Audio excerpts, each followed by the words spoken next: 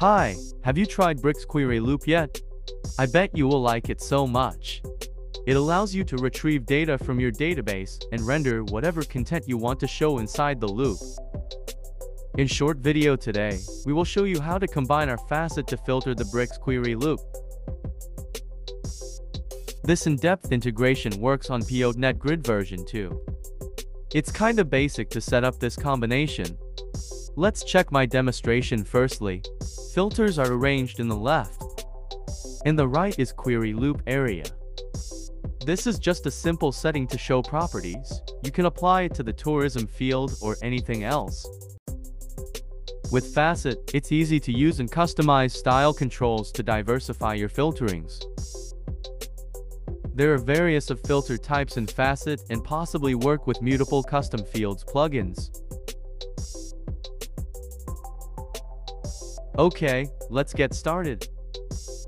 In the beginning, you need to prepare your own Facet via Piotnet Grid Editor. I already created some filters in this Facet. The first filter is for drop-down selection display type. It queries a specific taxonomy. And second one is for image selections to query custom field. Two last filters are for slider format. They also query the custom field. In Bricks Editor of Demo, I have a structure of Facet and Query Loop like this one. I'll delete the Facet to restart the configuration. Then search and pick a Facet element again. You may have a note here. The facets and query loop need to be separated by bricks layouts, as in this example structure. Click on Facet element and configure the parameter. Then choose your appropriate facet query. In grid type, select bricks element. If you want to boost results returning speed, you can enable the cache function. In Query Loop, you can add more elements such as an image, text, product price depending on your need. Make sure that you already set up detailed query.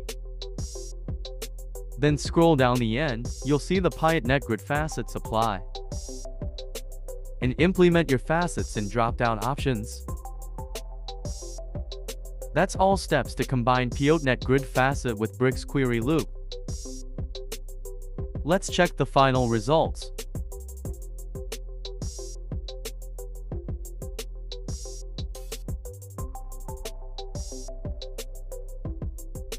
It totally works well with exact results.